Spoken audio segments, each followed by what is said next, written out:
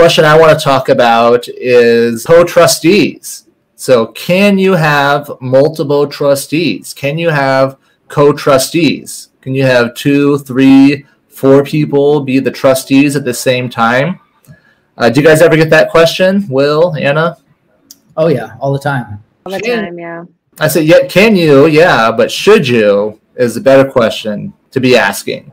Right. So let's break this down a little bit. So there's a lot of people that I call that are order takers. There are a lot of attorneys, document preparers that whatever you tell them, they'll do it. And also the LegalZoom world and just the do-it-yourself, the fill-in-the-blank world, you can add as many co-trustees if you want, I'm sure, a lot of those places. But just because you can, should you? I did a live stream for Mott Legal. We had a guest on, and she asked, how do I find an estate planning attorney? She was in New York, and I said, she said, what do I need to do to find an estate planning attorney?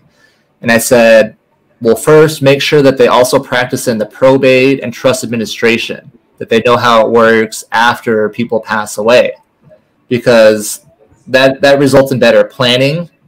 Because as a result of our administration and probate experience, we see the messes that come when people name co-trustees, 2 trustees, 3, and 4.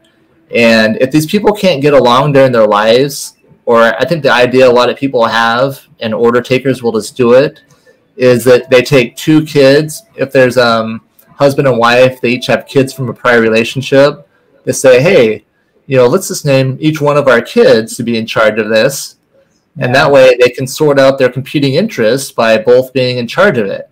Yeah, then they got to figure out together how to sell mom's lake house or whatever it is. It's the family's pride and joy. Half of them sell and half of them don't. And they're both right. They both could be good options. So as a trustee, you have a fiduciary duty to do what's best for all of the beneficiaries. So there could be a situation where there's a couple of good choices, but what do you do if there's not a tiebreaker? I don't recommend co-trustees in most circumstances. We had a probate. It drug on several years. There was 3 kids, didn't get along, and they were all named as a personal representative. And young Rilus agreed to represent them on the condition that they would all get along and all cooperate.